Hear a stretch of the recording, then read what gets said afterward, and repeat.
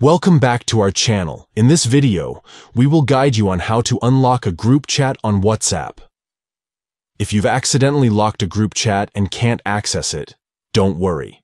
We've got you covered with this full guide. Let's get started. Step 1. Open WhatsApp on your Android device. Look for the green icon with a white phone inside. Step 2. Tap the group that you want to unlock. Choose the group that you're unable to access. Step 3. Tap the 3 dots at the top right of the page. This will open the options menu for the group. Step 4. Select group info from the menu. You will be directed to the group settings. Step 5. Turn off chat lock. Find the option to disable the chat lock feature. Step 6. Scan your fingerprint.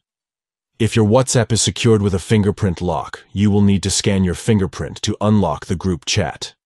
By following these simple steps, you can easily unlock a group chat on WhatsApp and regain access to your conversations. If you found this guide helpful, please give this video a thumbs up and subscribe to our channel for more useful tutorials and tips. Thank you for watching.